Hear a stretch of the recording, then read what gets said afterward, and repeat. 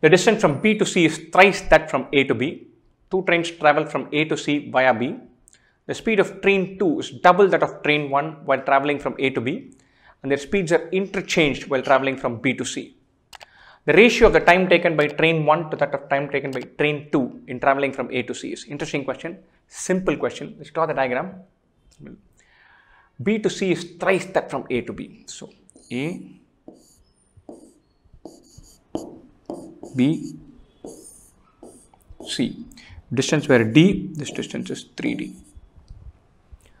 The speed of train 2 is double that of train 1 while traveling from A to B. So this is T1, T2. Speed is S, speed is 2S.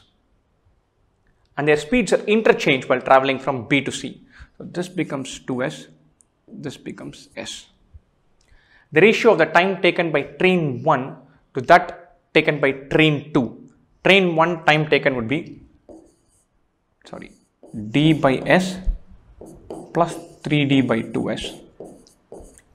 By train 2 would be D by 2S plus 3D by S.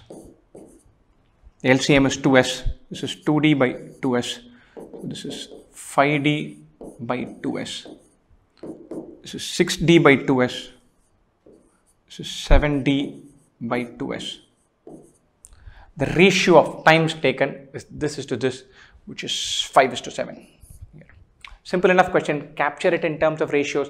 Plug in a D, 3D, S, 2S. Be careful with the data. You're through.